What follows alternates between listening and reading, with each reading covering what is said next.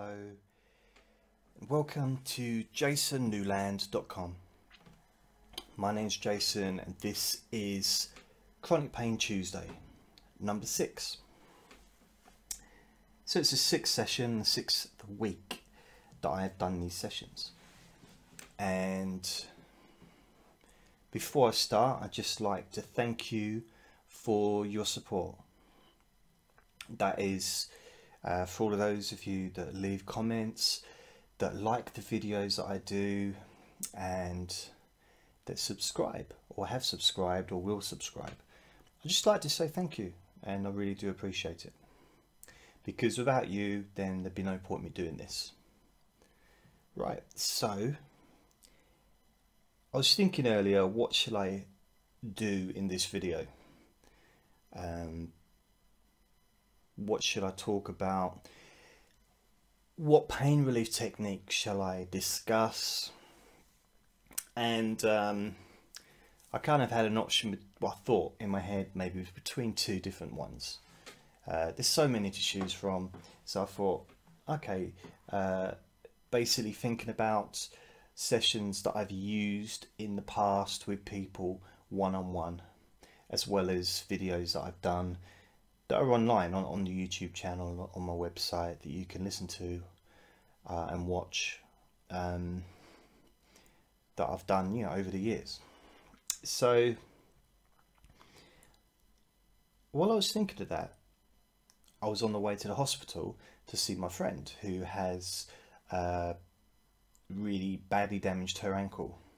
She had an open fracture in 2 places, and she dislocated her ankle as well, so it's facing the wrong way, and you know, her foot. So she's been in hospital for a week. She's now having an operation. She just had an operation rather, and she's, you know, on her way to recovery hopefully. And she's on morphine. Like every 8 seconds or something, the morphine drips into her body, or it's, you know, down the pipe, something like that. So I was thinking about morphine, and I was thinking about, you know, the first things that you learn about pain, chronic pain, or any kind of pain really, when you study it, you know, like from a textbook, from a medical perspective, I mean. And also some holistic books will talk about pain, and they'll mention the, you know, the chronic pain pathways and stuff, and you know, but to make it simple, I was just thinking about it, and it's a very simple thing to explain. There's a lot goes on. Obviously, it's a huge amount goes on, you know, involving the spinal cord and the neoreceptors, or I don't know, whatever they're called. But you know, there's a hell of a lot going on. But you know, but just automatically that happens. Automatically, there's no conscious control over any of it really. Although hypnosis can help with certain aspects, including blocking certain physical sensations, which is what hypnosis can do. It's not the only thing that can do that. Acupuncture also can do it. I've spoken in other previous sessions about reflexology, massage, maybe Reiki, different things that people will be different for everyone. Some people will use prayer, and it will give them relief, both emotionally and physically. And if you can get emotional relief, you will then get physical relief. So if you have a religion that you're involved in, or that you know, believe in, whatever the religion may be, sometimes maybe it's worth using that as a technique. So I know that might sound disrespectful towards a religion, but as a tool maybe maybe the word tool's the wrong one as well, but you know, just as a way to just allow that energy to change naturally. Meditation's another thing also that can reduce chronic pain. Not just chronic pain, but acute pain also. But you need to know what the cause of the acute pain is. We need to know the cause of all pain. But I'm assuming that you wouldn't be watching videos on chronic pain relief if you didn't know the cause of the pain. You need to know first. You need to go to the doctor, GP, hospital, nurse, whatever it is where you go to get help for such things. You need to know the cause, because then it doesn't matter if you remove pain if you know what the cause is. You know, as such as I've got my shoulder that's injured, needs an operation, I can relieve the pain in that, and it doesn't matter at all, because the pain is of no use to me. I know what the pain is, I know what causes it. It's basically the bone scraping against itself. I know what it is, I know what causes it, I don't need it, it's of no use.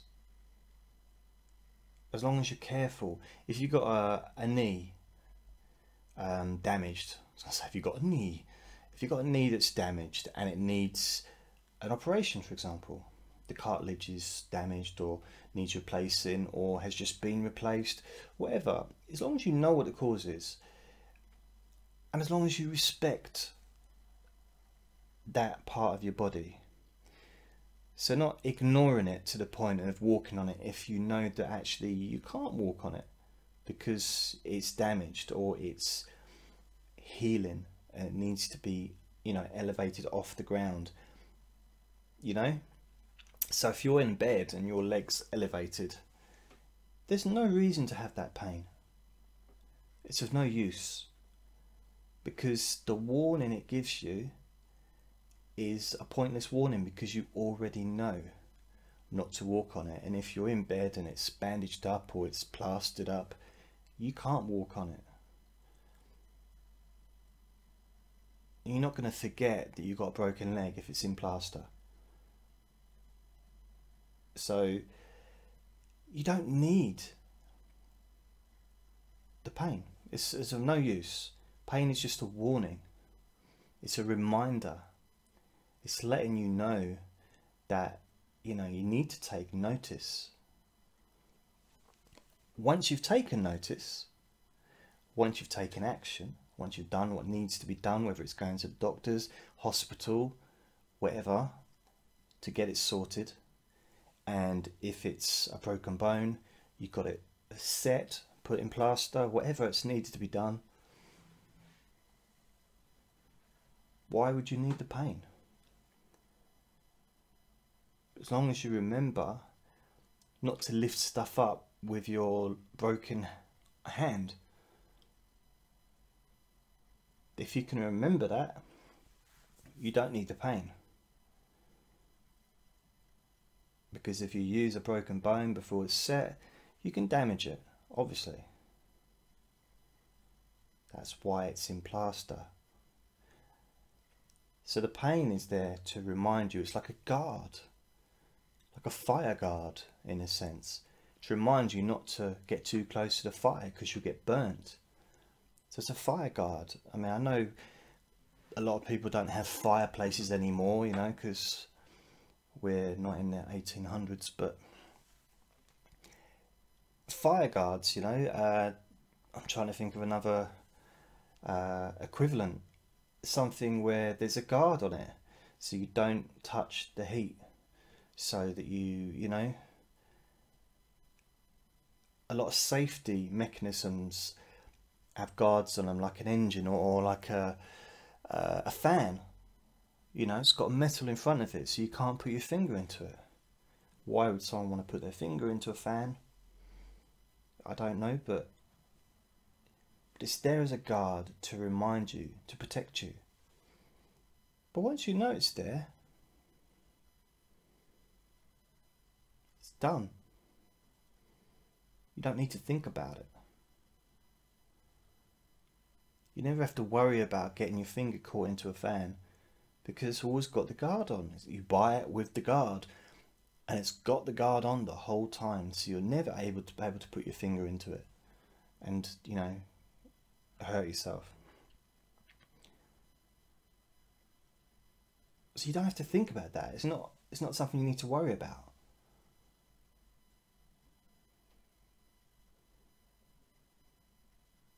So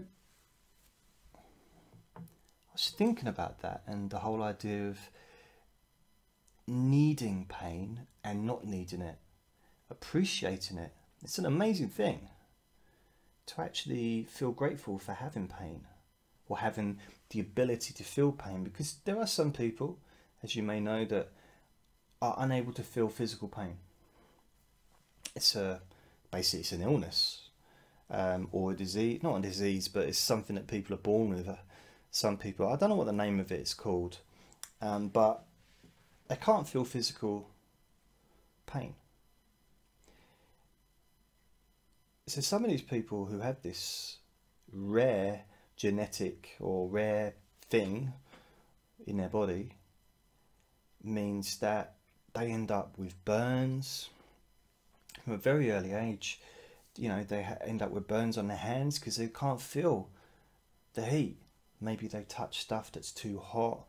They can end up with broken bones without realizing it, and sometimes they can end up with dying earlier because they have infections and they don't know they've got the infections because they can't feel the pain, so they don't go to the doctor, they don't go to the hospital, you know, and maybe break a bone, don't realise it's broken, walking around on it, get gangrene. Just, I know it's an extreme situation, but being able to feel physical pain is a lifesaver. It's very important, and however annoying it is at times, and annoying is probably a very mild word to use, it's a lifesaver. And at the same time, flip it over, and it's also unnecessary once it's been acknowledged and acted upon. So if you've been to the doctor and you've sorted out the issue that the pain situation is, so if you've got pain in your stomach, go to the doctor. Find out what's wrong with your stomach. Find out, it might just be nothing, it might be something simple, but get it checked out. If you've got a recurrent condition, then you can use techniques to reduce that pain. So if you know what the cause is, let's say you just had your appendix out, maybe, you can, you know, reduce some of that pain.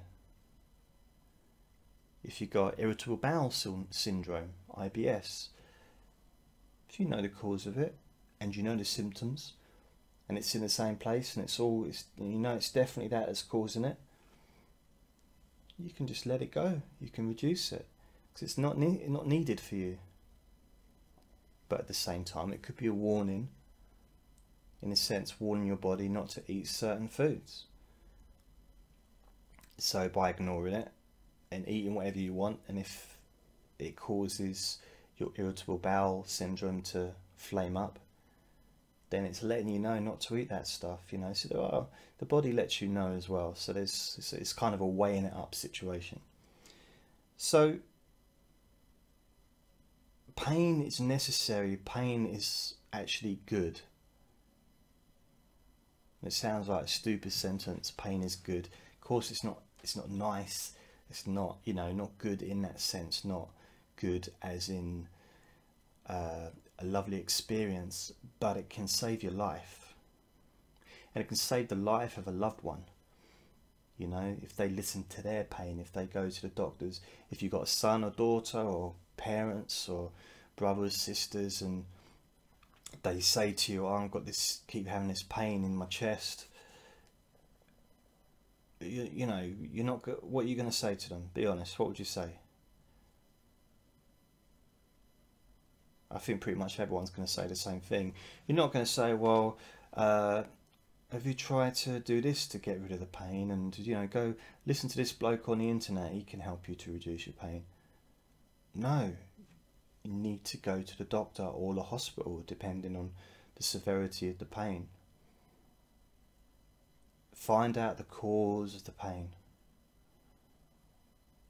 Because, especially if it's in the chest, it could be totally unrelated to the heart, but it could be a torn muscle or just a strained muscle. It could be indigestion, you know, heartburn. But find out. That's what you'd say to someone you loved, someone you cared for. So you need to do it for yourself as well, because you're as important as anybody else on the planet. You're just as important. In fact, you're more important to yourself, because you're with yourself 24 hours a day, from the minute you're born till the minute you're no longer here. No one's with you that whole time, every second of every day. You're kind of like your own twin. You know, imagine if you had your own twin. I know some people have got twins, but if you've got a twin and there's that bond that you won't ever have with anyone else, and you're identical, but in this case you have the same thoughts, same feelings, the same everything, and you travel through your life and you age at the same rate because you're the exact same age as each other, because it's you. So you think the idea, you've got that twin, so that twin has a problem, maybe a pain in the chest, or that twin is feeling sad about something, or feeling, feeling ugly, sort of saying to you, oh, I'm ugly, and you need to treat that person. What would you say to your twin? You say, no, you're not. You might have to lie, but in my case, we say, no, well, you're not ugly, you know, we're all different, we all have different qualities, and you want to make your twin not feel good, but just stop them from feeling bad, and give them a reality, you know. So like, actually, no, don't be horrible to yourself. It's not nice, and you know, you're hurting yourself by saying that stuff to yourself. But then realise, actually, that twin is us. We're always with ourselves. So we need to say that to ourselves. And I'm not going to go down the road of emotional well-being and stuff, because that isn't what this video is about. But everything is about that, you know, ultimately. If you sort out that aspect of your life, if you can, you know, love yourself more, not in a I don't know, not in like a, oh, I'm wonderful kind of way, and I'm perfect and I'm better than everyone else, and none of that stupidness. Just love yourself. Just be kind to yourself, you know. And all the other aspects of your life will change, will become more sorted. So the idea of you're walking through life hand in hand with your twin, but that twin is you. So how would you treat your twin? However you would treat your twin, however kind and loving and supportive you would be to your twin brother or sister, be that way towards yourself. Can you imagine if you did that, how much your life may change? And the thing about that is, in relation to chronic pain, which is what this video is about, when you think about life in that way, it changes things. It's like a slight change, it's like a fine tuning, but it changes how you think. And when you get to that point in your mind when you actually hear something. And we all get that sometimes, where you hear something and it stays with you. It like just sinks right into your head and it stays with you forever. And unfortunately, you know, there's been bits in the past which was helpful and some stuff that hasn't been helpful. But the more of those helpful things that sink in and stay with you forever, like traveling through life from the second you were born to the second you're no longer here, 24 hours a day, each and every second, with your twin brother or sister. Even though they're not real, you know, it's, unless of course you do have a twin brother and sister, but you know, it's like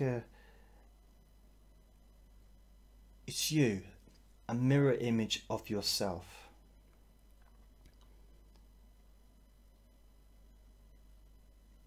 And when you go to see that, say to that person, that twin of yours, you know, you need to love yourself, you need to be kinder to yourself. Let it go. You know, it's not worth fighting for. Things are not worth, it's not worth getting upset about anymore. It's in the past, you can't change that. You just need to let it go.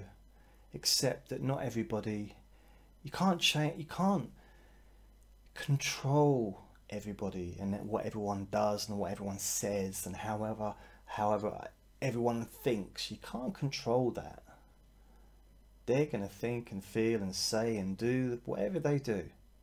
That's their life, that's their stuff, that's their journey, or whatever you want to call it.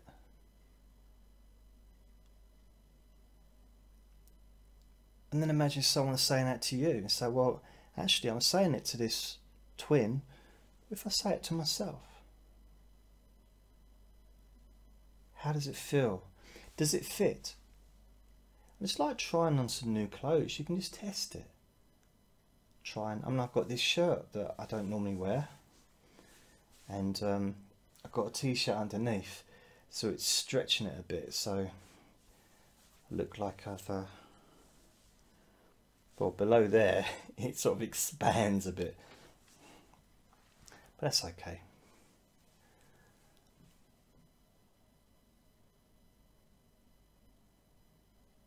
What different types of clothes would you like to test, to try on? What different ideas would you like to test and try on for yourself? Just see if it fits. And that changes how you feel, not just emotionally but also physically. It changes how you see your situation. So with the chronic pain, for example, maybe you see yourself in a different light because you've got that love,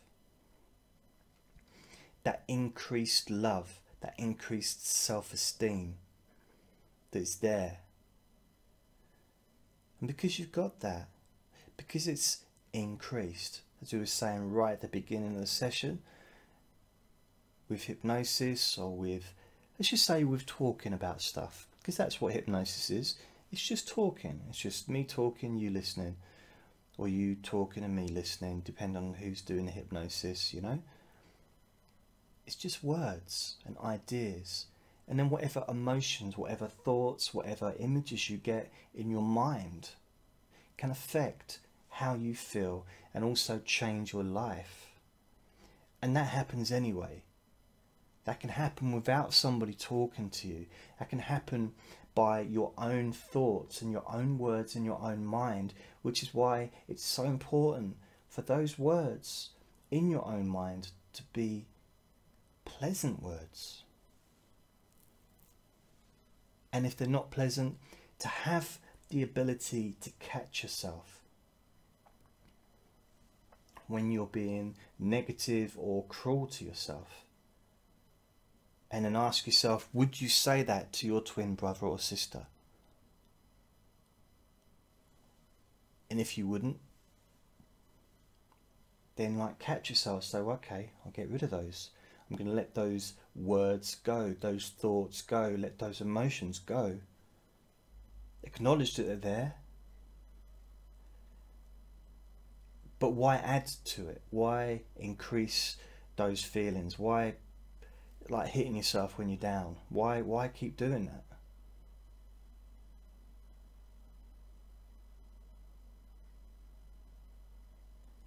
I mean, when I used to see counselling clients, when I was counselling a few years back, I came across an idea, and I thought up an idea, and again, I don't know if it's my idea or if it's someone else's idea. I might have read it somewhere, but I used it anyway. As far as I'm aware, it's just something that I kind of came up with, but you know, I'm not sure. But my idea was, I said to the clients who had a lot of negative self-talk, which I do believe is quite a common thing, quite common practice amongst us humans, to have that negative self-talk, being cruel to ourselves. So ultimately what it is, we're being cruel to ourselves. It's like, why would we do that? Why would you do that? So I thought to myself, okay, how would I counsel somebody who was doing that? What came into my mind? And I was with a client, and it just came out, and I said, well, and this was a specifically vicious self-hatred, real horrible stuff that this lady was saying to herself. And it's especially prevalent in people with suicidal intentions. It's like the hatred towards themselves is beyond the ability to really fathom, to really kind of understand from an outside perspective someone else's thoughts, to be like that, why someone would be so cruel to themselves. So I said to this lady, I won't obviously go into her situation.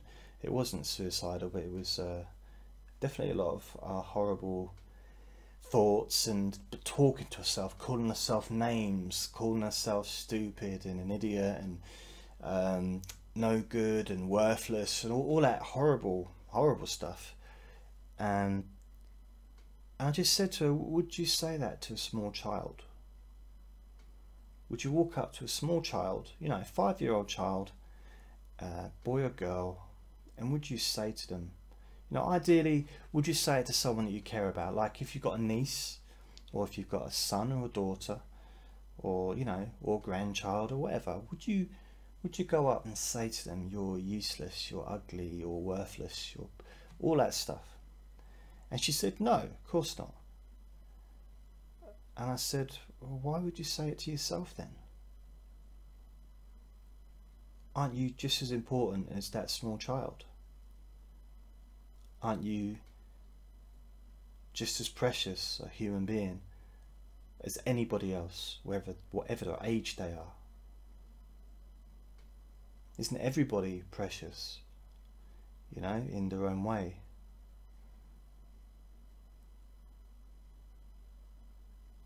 And she looked at me.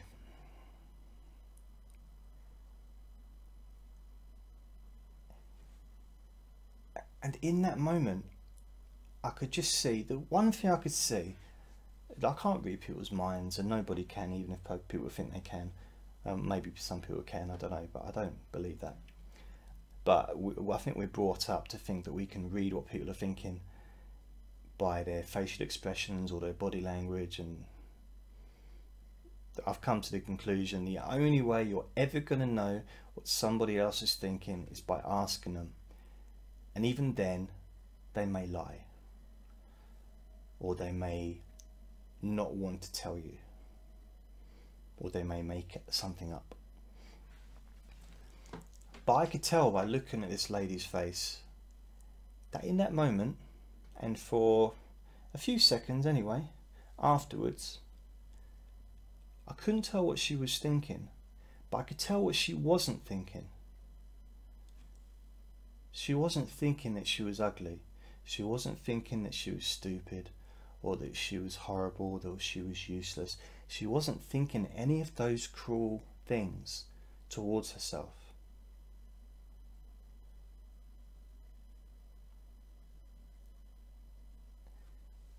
It was a jolt. It was a parting of waves, in a sense, kind of an idea, like, hit. It's like, wait a minute, what happened there? I didn't go into the twin thing, because that's kind of more of a newer thing that I've been thinking about, but the small child, would you say that to a small child? And you may think, oh, what's this got to do with chronic pain? And it's got a lot to do with your whole life. And you know, some people, chronic pain, they will say to you, or they feel that chronic pain is their whole life. It's very unlikely that anyone's going to watch these videos if they've just got a sore thumb and, you know, they've like hit a thumb with a hammer. Excuse me. Oh, I can't believe I just burped on a video. I don't know if I've ever burped. 10 years. I think it's the first time I've ever done a belch on a video. Sorry about that. But you know, if someone's got a thumb, the black thumbnail or whatever, due to a hammer, they could listen to hypnosis. I mean, that's a situation where you could listen to hypnosis and you could reduce the pain, and you wouldn't need to, you know, you know whether or not your thumb's broken. Basically, I think most people can tell whether it's just a bruise or if it's broken. What I've noticed with broken bones is, if I broke my hand and I broke my wrist and my rib as well, I think I broke my nose when I was a kid, but the initial impact, the initial pain that you have, stays. It doesn't subside.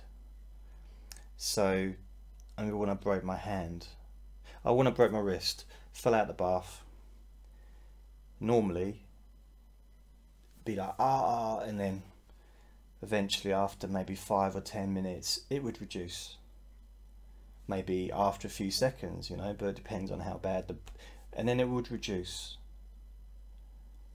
you know, slightly even, maybe, I'm not to completely just like, oh, it's okay now, but just reduce. But with a broken bone or fracture or something, in my experience, the pain stays at the same level, doesn't reduce at all. There's no reduction. That's a clue that you need to get to the hospital and get it sorted, or wherever you need to go, get it x-rayed and sorted out. But go to the hospital or doctors anyway if you need to. But a lot of the reason I do these videos is for people that are in serious chronic pain, and they feel, I know some people do feel that it's like their whole life is based around the pain. That's why I do these videos. That's why I used to do free hypnosis for people with chronic pain. No one ever came to me with a slight injury, broken bone that was healing, anything like that, because just most people would just take pain tablets, wait, you know, because with a broken bone, it's, you know, the pain subsides quite a lot after a fairly short time, you know, it might be a week or two, and it's just, you know, gradually subsides. But someone with a chronic pain condition, or someone with an illness or a disease which involves pain, it's a different matter, whether it's cancer, whether it's multiple sclerosis, it can be so many, I can't name everything, but so many different conditions that involves pain. Well, arthritis, of course, I don't know why I didn't mention that. Arthritis. So some things which cause constant pain, or what feels like constant pain. And then people get to the point where they feel it's always the same. It's always the same level of pain. But no feeling ever stays the same. And that's what sometimes we forget. That actually we don't always feel the same.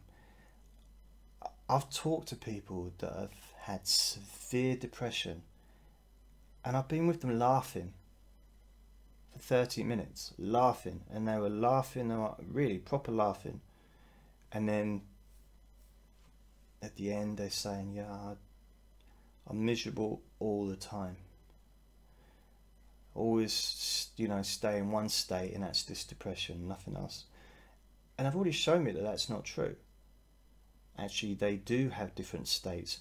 They're just differences they don't remember, they don't recall that, they don't log it, they don't recognize it, because they've got that in their brain that the only state they have is depression, because it's so powerful, because it's so life, it just takes up the energy, sucks out the energy of other people as well. I think depression can, if you're around people that are depressed, it can be difficult for everybody involved. And I know I've got a lot of experience with depression, and I've also had seriously depressed friends as well, and I know it's difficult for everybody. With chronic pain can lead to depression. In fact, I think it'd be hard to find anybody that's got a long-term chronic pain that hasn't been depressed with it. I think it's like 100% depression at some point, with different levels, because depression does have different levels. Some people have different coping systems, strategies, etc. So, as I said, these videos, or my target audience, and it's not just those people, but I just know that there's millions of people out there in the world that really are suffering. But that feeling, in their physical feeling, is affecting their mental states, which is normal. It's a normal thing to happen. But it doesn't have to happen in that way. It can reduce. So it's nothing abnormal about feeling depressed, about having chronic pain. In fact, it's the most normal thing in the world. I think it would be quite weird not to have that feeling at some point.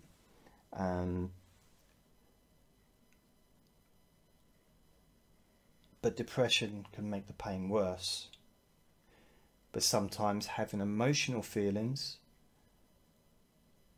can reduce the physical pain, which is kind of weird, because sometimes people can't have both at the same time. So to have the emotional pain actually takes away the physical pain.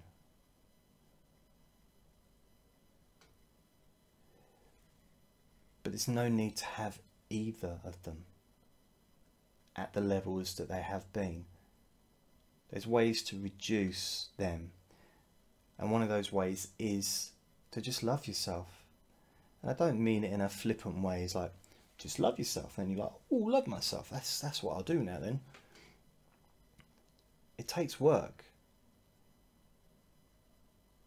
And loving yourself, I don't mean it in a kind of new age, hippie-ish, although hippie, not really new age, is it? It's been around since the 40s, but or 50s, but yeah,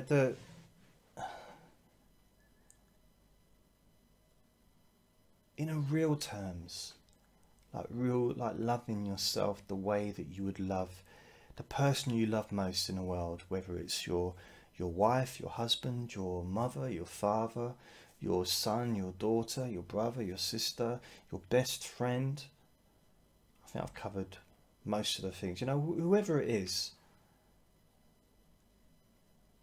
in your life, or even if they're no longer here, whoever it was in your life, the person that you love or have loved most in your life, without getting into baggage concerning maybe relationship breakdowns or whatever that might have occurred, but just think about someone now in your life that you love, that you really care about. And then turn it, flip it on yourself. See yourself.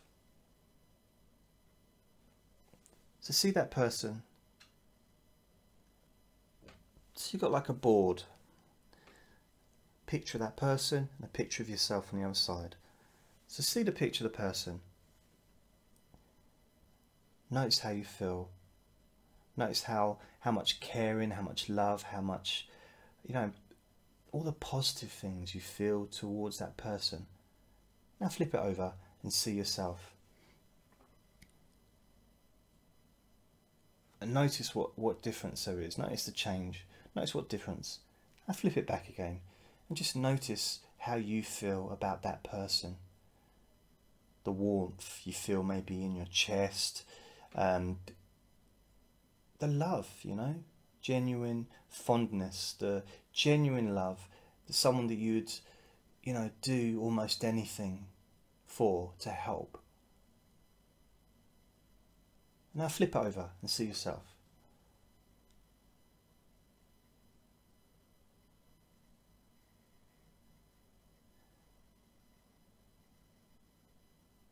Flip it back and see that person, the person that you know you absolutely adore. And as you look at them, as you see that person in your mind, just feel how you physically feel. Notice that part of your body that was maybe causing you chronic pain maybe in the past before you listen to this session. Just notice how it's changed, how it's reduced, just even if it's just in this moment. Notice how it feels differently when you focus on that person and how you feel about that person. Imagine what it would be like to be that person, to have someone feel like that towards you. And flip it over, see yourself, and having that feeling towards yourself, knowing that it's you, you're having that feeling towards yourself, you're having that feeling towards you. And just notice how you feel in your body. Notice how you feel in your chest, in your stomach, your shoulders, your back of your neck, your head, your arms, your legs, your feet, your toes, your back.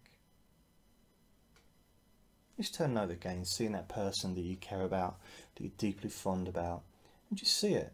See that person. And notice how you feel in your mind. Notice how you emotionally feel as you see that person. Just notice how good it feels inside.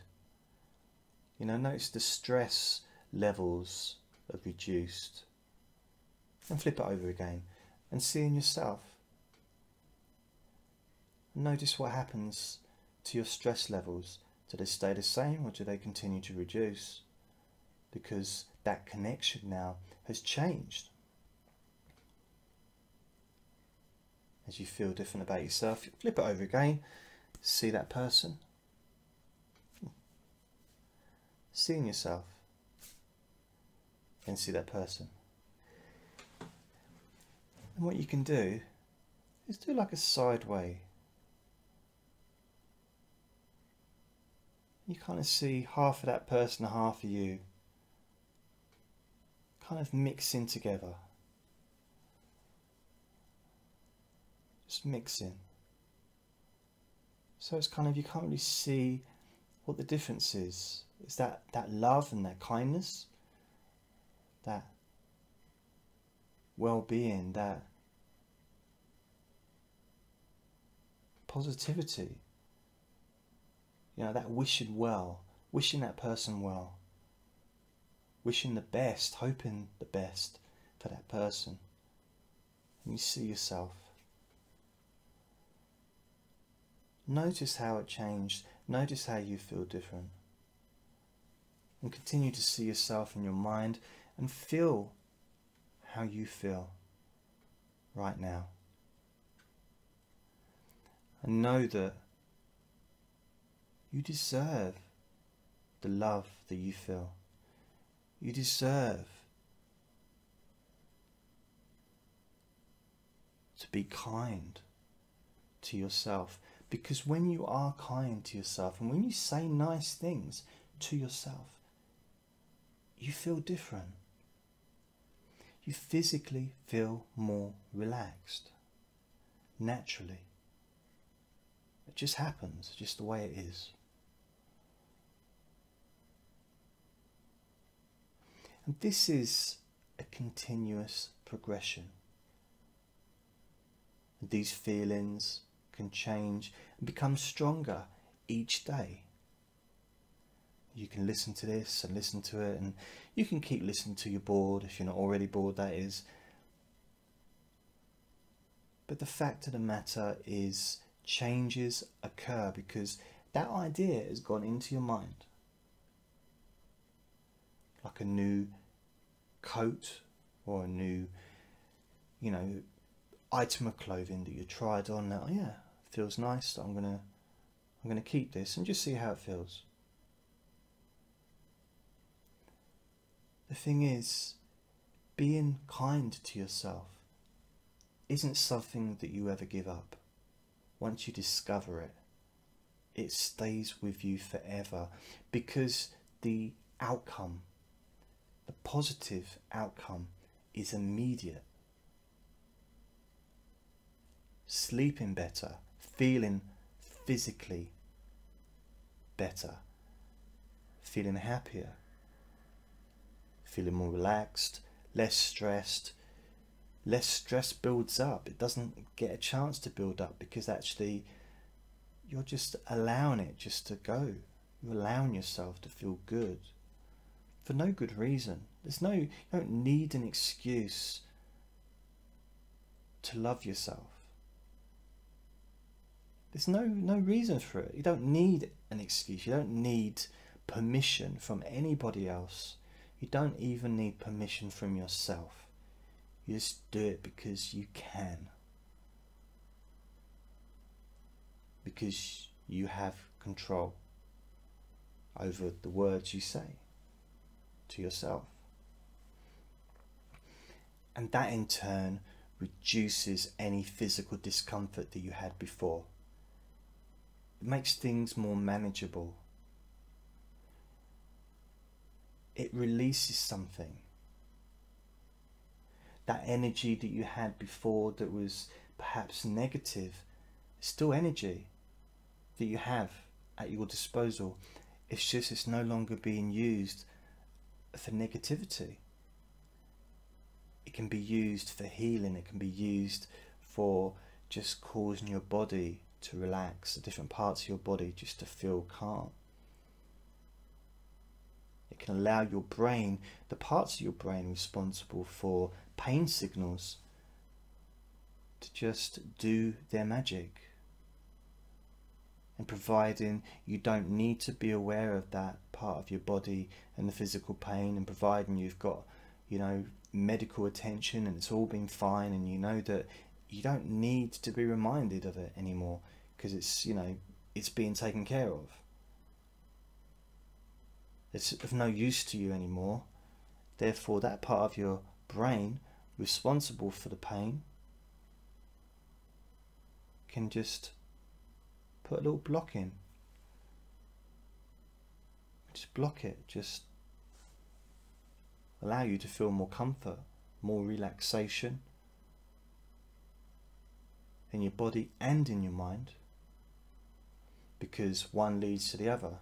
The more relaxed your mind is, the more relaxed your body is. The more relaxed your body is, the lower the pain is, to the point where it reduces and reduces. And the lower your pain is, the more relaxed your brain is and your mind is emotionally, and the more relaxed your body is then, and so on. And it's a continuous cycle of relaxation, comfort and kindness.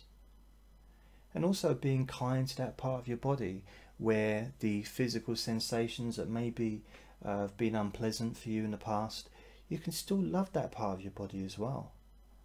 You can thank that part of your body because it's part of you. Learning to love all of you, whether you like it, whether it's something that you want to keep or not,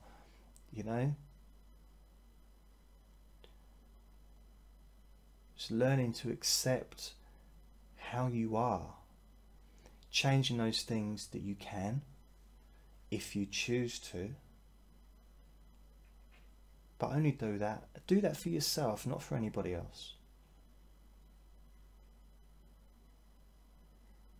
And those things you are unable to change for whatever reason, relax. Be kind to yourself. Be honest. Enjoy your life. Enjoy being you. Enjoy being your genuine self. Enjoy laughing at the world and laughing at silly things if you want. Laughing at anything that you want to laugh at. Just have fun. Let go. Try not to take things too seriously.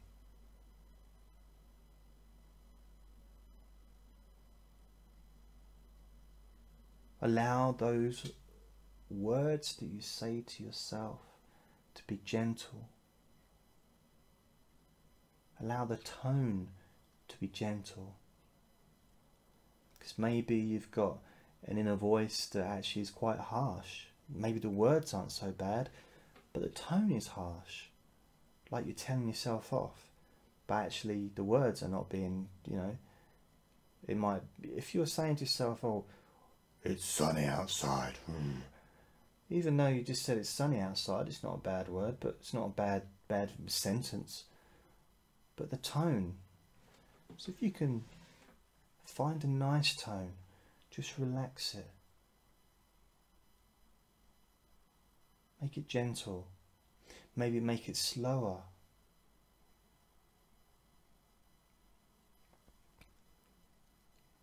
Give yourself permission to be kind to yourself. Because this does have a huge effect on how you physically feel. Massive effect. More than I'll ever be able to really explain. Although I've tried to explain it a bit. So starting with just one thing, notice what you're saying to yourself. Imagine you had a twin. Would you say that to your twin? Would you say it to a small child? If not, and also, what would you like somebody else to say to you?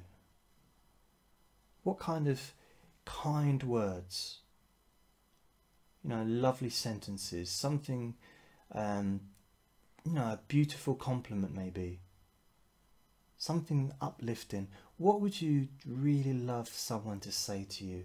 Or what is it, something, maybe a memory of something that somebody has said to you and your response was to feel wonderful inside. To feel happy, to smile, to, really, because that changes how you physically feel in an instant. It can be more powerful than any kind of drug like morphine or anything like that. Because you have the clarity as well, your mind is not clouded. And it's real, it feels real. Pleasure.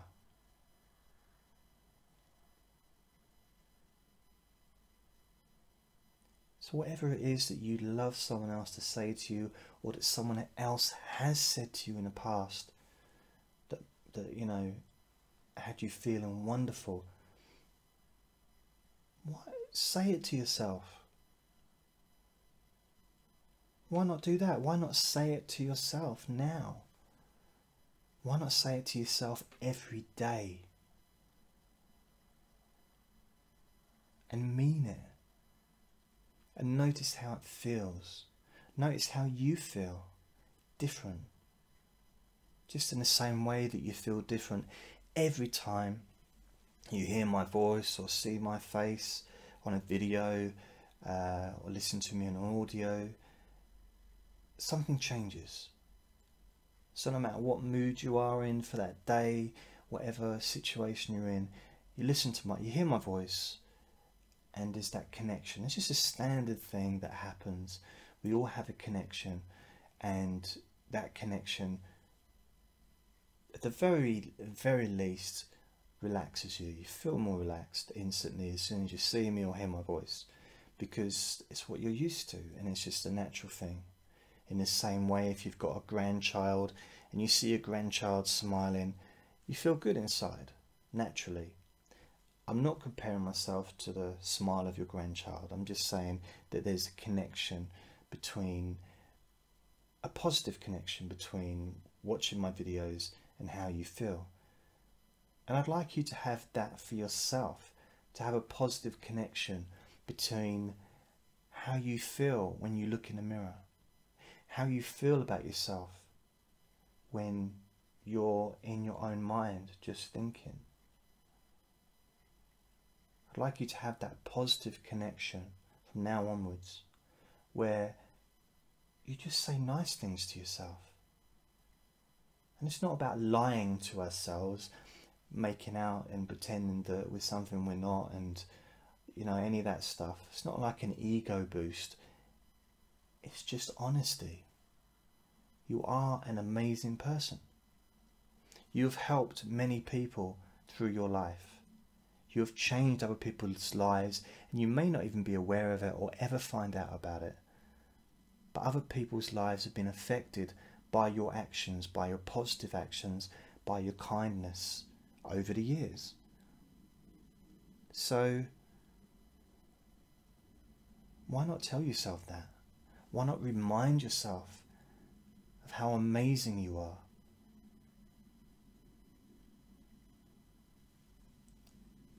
And by doing so,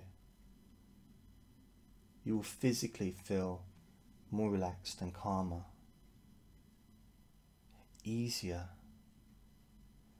day in and day out, every day more and more relaxed, and easier to do because it's just natural, and it becomes, I guess, habitual, where you change the negativity to positivity. And it's not false positivity, it's real. You're just being honest to yourself, and you're choosing to say nice things to yourself, and you're choosing to catch yourself whenever you say something that's harmful or cruel to yourself. You can say, wait a minute, no, Would you say that to a small child, or would you say that to your twin? Would you say it to your grandmother or your grandfather, or your mother, whoever, someone that you care about deeply? Would you say that to them?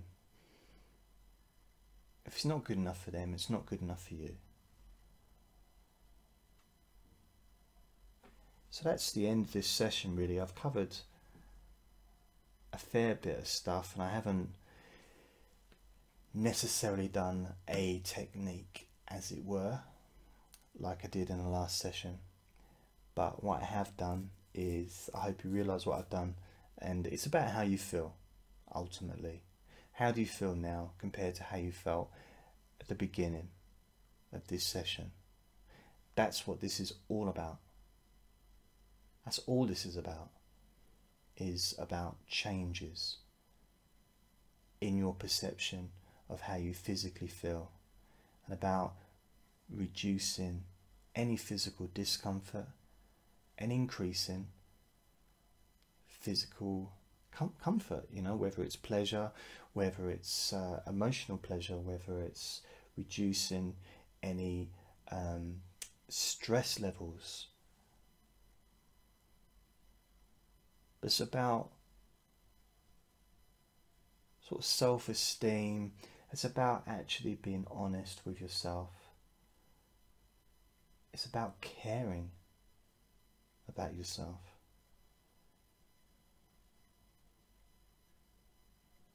So that's it. That's the end of this Chronic Pain Tuesday, number 6, I think is number 6, and I will see you next Tuesday with another video. I appreciate you watching this. I hope it's useful, and I'll see you next week. Bye.